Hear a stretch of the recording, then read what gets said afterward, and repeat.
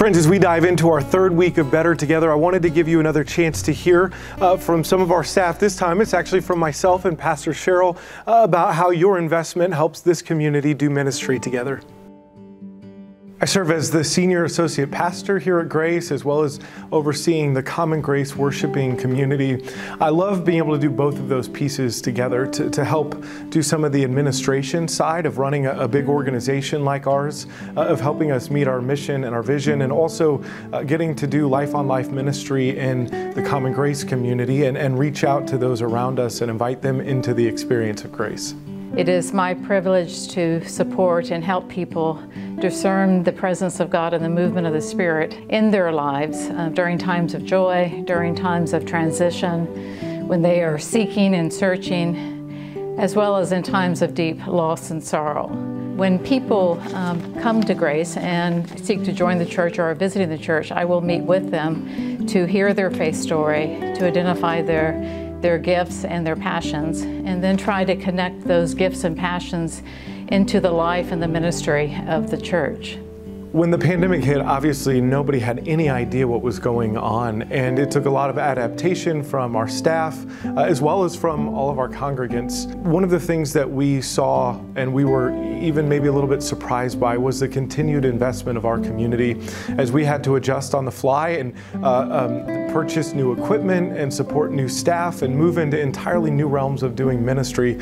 None of that would have been possible without the continued faithfulness of our community and those who are entrusting us to continue to carry this word, this good news to the world. During the pandemic, the ongoing financial support of the church enabled us to connect with the congregation first through online worship. In my area of ministry, with the help of volunteers and Caring Connection ministers, we made over 1,100 calls trying to connect with church members, checking in on them, seeing if there was anything that the church could do to support them, asking if there were prayer concerns or prayer needs, and also reminding them of online worship.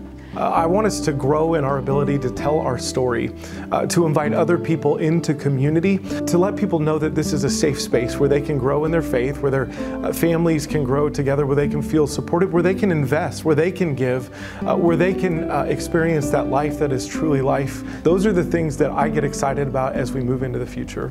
As we move into 2022, your ongoing financial support enables us to provide new ways for people to grow in their faith through retreats, through workshops like the Expressive Art Workshop, through small groups and classes that help us to explore spiritual practices, and through holding events that creatively use the labyrinth as a spiritual tool. Finally, I want to say that I appreciate the generosity and support of the church. It is an honor and a joy to serve here and to be part of your ongoing faith story. Friends, thank you for investing in this community and allowing us to share the good news with those around us. It is so appreciated. You help make all of this happen, and we are better together. This morning for our scriptures, we continue in 1 Corinthians, and we're going to jump back to chapter 3. And I want you to hear these words of Paul trying to remind the church at Corinth who it is that they worship and what is most important. It is not him, it is not Apollos, it's not anybody who's been in ministry with the people in Corinth. It's God who does the work. Hear these words. What then is Apollos? What is Paul? Servants through whom you came to believe, and the Lord assigned to each. I planted, Apollos waters, but God gave the growth. So neither the one who plants nor the one who waters is anything, but only God who gives the growth. The one who plants and the one who waters have a common purpose, and each will receive wages according to the labor of each. For we are God's servants working together. You are God's field. You are God's building. According to the grace of God given to me, like a skilled master builder, I laid a foundation, and someone else is building upon it. Each builder must choose with care how to build on it, for no one can lay any foundation other than the one that has been laid. That is the foundation of Jesus Christ. And then we go back to Matthew's Gospel. We've been reading last week in the Sermon on the Mount, and these are Jesus' final words that speak to all that he's been talking about in this sermon. We'll unpack that a little bit more as we go through the message. This is verse 24 of chapter 7. Everyone then who hears these words of mine and acts on them will be like a wise man who built his house on the rock. The rain fell and the floods came and the winds blew and beat on the house, but it did not fall because it was founded on rock. And everyone who hears these words of mine but does not act on them will be like a foolish person who built his house on the sand. The rain fell and the floods came and the winds blew and beat against the house and it fell. And how great was its fall!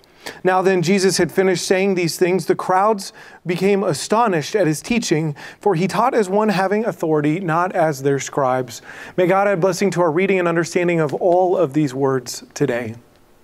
This week I was reflecting on some mission trip experiences that I had. And a good mission trip, when it's done well, feels sort of like those home remodeling TV shows, Trading Spaces or Extreme Home Makeover, that sort of thing. It's very similar, except it doesn't have $200,000 worth of camera equipment and Ty Pennington doesn't fly in on a helicopter. Beyond that, very much the same. You're working under a crunch with limited resources. For us, it's limited knowledge of maybe the work that we're doing. And you're trying to make things happen, make them look good, give them a strong foundation so they'll last. All of that is happening. Now, what can happen, though, in mission trip is because you're under that crunch and because you're in a place that isn't your own and that you probably won't go back to, it can become easy to sort of phone it in, to cut corners, to keep it at arm's length, not to get too invested and not really to do it right. That cutting corners can be costly in the long run. I've loved that we as a church community, from the time I was a youth participating in mission trips to my time as a sponsor, to now as Jeff leads our youth and they go on mission trips each summer and work within the city. Our church has always been known for not doing that, for not cutting corners, for taking seriously the work that we do. And I really, really appreciate it. But I remember this one time that we came in after another group and we were told that we were going to be working in this lady's house and they needed some new paint in the bathroom and a little bit of wall repair work because an earlier group had come in and replaced the floor and fixed the toilet that was leaking. So we went in and I remember walking into the bathroom and feeling how spongy the floor was.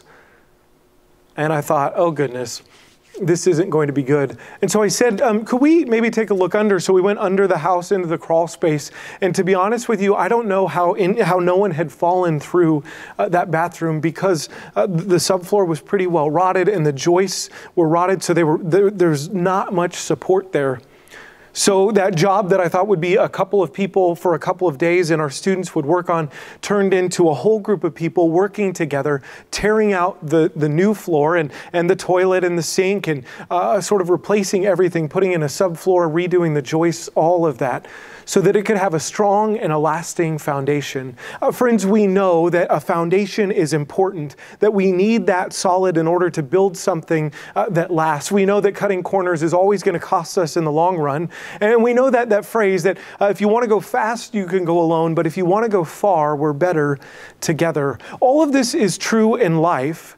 And it's also true in our faith. Sometimes we're tempted to sort of phone it in, to call it in, let somebody else do faith for us. We can be tempted to let somebody else handle all of that. And the reason that we get tempted to do that is the same reason that happens on mission trips. You're under a time crunch. We know that we have our attention and our energy and our resources being asked of us in all sorts of directions. And so it can become really easy to just kind of check out and put faith on the back burner. I think Jesus knows that. And I think that's why at the end of this Sermon on the Mount teaching, he says these words. Over the last several chapters, he's been talking about a new way to be human, turning everything upside down on its head and inviting people to live into a truer life, that he's inviting us into relationship with him, to look at the world differently. That's what all of these chapters are about. It's the longest sermon in Matthew's gospel. It's so detailed and lays out the vision Jesus has for us as we live together. He comes to the end of it and he says, those who hear what I say and do it are like a wise person who builds on a solid foundation. Notice that's a two-part proposition. We hear, we reflect, we receive, and then we do, we act, we implement. We have to have both of those pieces. And here's the deal. Because we're pulled in so many directions, oftentimes when it comes to our faith, we end up being one kind of a person or another. Maybe we're really into our personal devotional life or small group life together. We read our Bible, we spend time in prayer, we take that very, very seriously. Or maybe we take very seriously the action part. If anybody needs help, I'm there to help. If we can serve at the Center of Grace or go on a mission trip or work with the children on Sunday mornings, if we can do a weeding project or add granite to the labyrinth at the church, whatever it is, call me, I'm there. But most of us tend to be skewed one way or the other. It depends on the personality and the person, but we can tend to kind of put our faith on a back burner. And that's why I think this call of Jesus is so important. We want to build on a solid foundation, and that requires both listening and reflecting and hearing, as well as doing and acting. We need both of those things together. Notice what he uses as a metaphor too, the building. And so there's two parts to that. On a solid foundation, which we read in Corinthians, is Jesus himself. God's work through Jesus, the grace that's offered to us, the teachings, all the things that Jesus has been teaching in this Sermon on the Mount. All of that is that rock that we build upon. The second piece of it is that it's building. It's a process. It never happens overnight. It's always going to take time and effort and intention. And that's what Jesus says is the correct way for us to live. If you were going to build on rock in the first century, think about it. You couldn't go rent heavy equipment to bore down into it. You were going to have to carve into it slowly. It was going to take exponentially more time. But Jesus says a life that's intentionally crafted in that way, where we put in the time and the effort, where we seek to be hearers and doers, that's the life that will withstand the storms. That's true for you individually, and that's true for us as a community as we seek to discern how it is that God's leading us. We do that through prayer and reflection and conversation. We do that through the scriptures and messages. We do that through meditation. There's all kinds of ways that listening and discernment happens. And then we seek to put that into practice every single day of our lives. We need the wisdom that comes from all of that reflection to trust that God will lead us where we can't see. Friends, that trust is called faith. And on that foundation of God's work among us, we're called to build together by faith. So in this season called stewardship that we're doing this October, we're inviting you to consider how you might invest as a part of the way that we're doing that process, that building with one another. So this church is a steady foundation on which we get to build. Here's what I mean. God has been working in this community for 160 years. We at Common Grace are a part of the Grace community that used to be Hope United Methodist Church and First United Methodist Church, and has gone for generation and generation and generation in this city. This church is a foundation, has a firm foundation, because over that time, the faithfulness and reflection and prayer and investment and work that people have put in has been blessed and guided by God. And in the midst of all that, God has forged a stronger foundation than we ever could have built with our own wisdom, with our own hands, with our own skills. God works in the midst of that. We'll unpack that a little bit in Corinthians. But this church has been in this community for a long time. And so when we invest and when we continue to build, not only on the foundation, but on the layers and layers that have built generation after generation, we can trust that that's a good and a strong and a firm foundation. I love that. And I know that that's true because this is a church that survived 2 global pandemics, that survived 2 world wars, that's survived so many changes in culture and reality, and has constantly evolved and transformed to continue to bring hope and grace and good news and share the message of God with those all around us. So when we get to be a part of this, I consider that to be a blessing. And I consider that to be the way that we move into that yet to be known future. So building then is a task that we do collectively, trusting that the rock on which we build will guide us. And that is God's work through this community for so many years, that it will guide us into a wisdom deeper than we can find by ourselves. I love that Jesus takes us who are imperfect and broken and the gifts that we offer and turns them into something good and beautiful. A couple of weeks ago, we had that groundbreaking, or the ribbon cutting at the Center of Grace as we opened that new building. And I got to see Pastor Sylvia the week before it happened. And she had that glow of joy and excitement, as well as exhaustion from all that's going on and that work that she's doing. But she said something that stuck with me. She said, as we expand and grow and transform and change, and we prepare to make these changes in order to serve our community for the future, I give thanks that we're building on a firm foundation, on the faithfulness of generations of people who have invested, that have made this place a possibility. After the groundbreaking, I had somebody who I'm very close to and has been a member of this church for a long time, who said, you know, if it was up to me, I probably wouldn't have kept that building in the 90s when it looked like it wasn't going to go for as much money as we thought. I would have said, just cut the losses, get rid of it. And how great is it that that didn't happen? I'm so grateful as I see the work that's happening, and that's a good and beautiful thing. Friends, that's one of the ways that God works, in that hearing, that listening, that discerning, that communal work, is we come together, and what happens is that God takes those offerings. Nobody at that time could imagine how that place would affect the heartbeat of our church community. Nobody could could guess how that would affect the heartbeat of our city.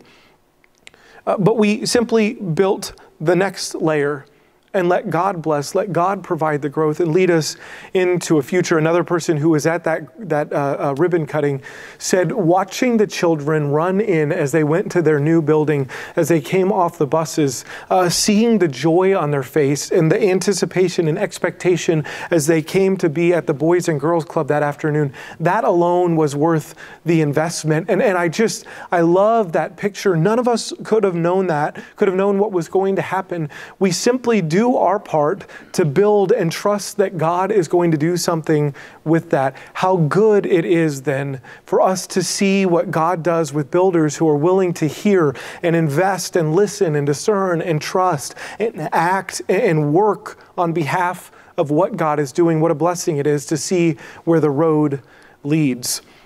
When we share in that work, when we share in that ministry, we get to find our place in the story. And that's part of what 1 Corinthians is talking about. Apollos waters, Paul plants, somebody else tills, somebody weeds. All of this happens, but do you know what? God is the one who provides the work. Each of us has a role and a specific place that we get to play. We've already seen in Corinthians that we're all a part of a body. We saw that in Ephesians a couple of months ago. We all have something to give. We all have something to offer.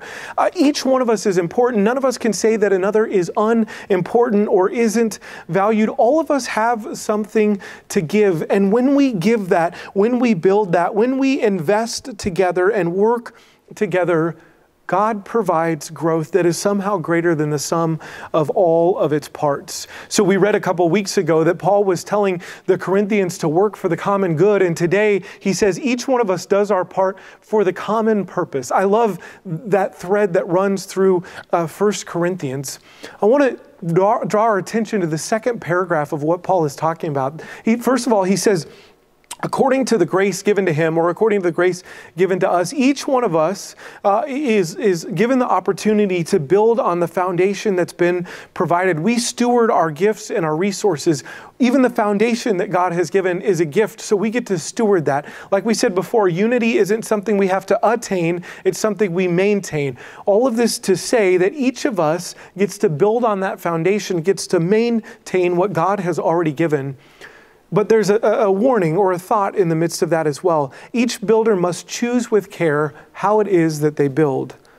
And friends, that's my invitation to you today. This week, as we talk in this Better Together series, specifically about how you might financially invest in this community, and we talk about that financial component and plan for the year ahead, I want you to be thoughtful and considerate. I want you not to feel rash, make a rash decision or be rushed.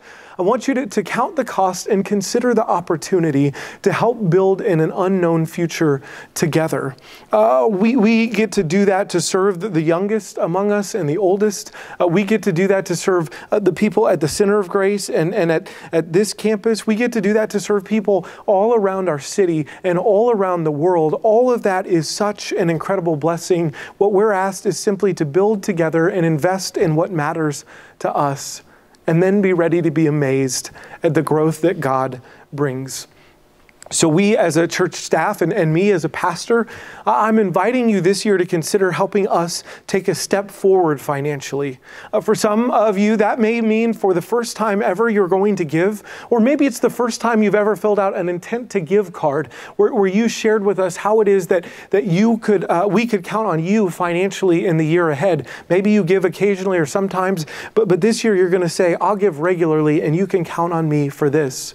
For others, we've been a part of this community for a long time. Maybe you've been a long-time giver, and maybe helping us move forward financially is taking one step deeper, giving one step more so that we can continue to build together and see the ministry that God leads us into. Here's what we're going to do with that as we continue to build on this foundation. First of all, we'd like to recognize and honor our staff who've worked tirelessly over the last 20 months, most of whom have reinvented their jobs at least once, maybe twice, and most of whom have received no raise in compensation in the midst of that time. We'd like to reinforce the technology that's continuing to grow so that we can move into our rapidly changing world with confidence and be ready for a future that we don't yet know. We want to continue to help forge our youth and children's program as they're doing ministry differently in the midst of a pandemic, and will continue in what I hope feels more like a post-pandemic world in the year ahead. We want to continue to invest in that. And we also want to continue to explore what it means for us to be better together with Common Grace and the traditional campus, traditional worshiping folks all on one campus, and what it means to represent and represent church and invite people to experience community together. That's what we're trying to build as we move into the year ahead, and it's going to take all of us. It's going to take you. In this work of discipleship, as Jesus talks about being hearers and doers, it's always a both and. We get to build together on the foundations that God has given, and we get to discern the future together that we move into. As we were talking about this sermon series, I love that we ended up with this idea of puzzle pieces. And you can see that on the screen. You can see that in our branding. In fact, I'm even wearing puzzle socks as I record this. I love that because it invites us to think beyond 2 or 3 being better together. That's what I had in my mind. And then Naomi Allen shared this idea of what if it was puzzle pieces, because it takes all of us together. It's not 1 or 2 or 3 or 4 or 5 or 6. It's the whole thing that makes the picture, that makes the vision more clear, that allows us into that future. I think that's so critically important, friends. And I love that vision because it helps reiterate the point that every piece matters, that what you have to offer is imperative, and that if we are to move into the future that God has planned for us, if we are going to continue to build on that foundation, it's going to take each one of us offering of ourselves to get to that place together. I believe that you can invest in this community with confidence for the 160-year history we have, for the ways that we continue to serve our community and those most vulnerable around us, for the ways that we provide resources to families of children and youth, to older adults, that we walk with people through seasons of grief, and that we invite all of the people along the spectrum to come and be a part of what God is doing in this place and to continue to grow in faith with intention. I want to end by saying this. Really, the question for us is whether we'll make the quick and easy decision to let somebody else invest, to let somebody else be a part of the building, to keep things at arm's length, to go back to that mission trip example, to sort of cut corners. Are we going to do that, or are we going to do the harder but better option, to connect and to invest and to participate and to give of ourselves? The choice between those two options, the question of that is a question that we can only answer together. And so that's why we're reminding you in this season, as we plan financially for the year ahead, that every one of us, every piece matters.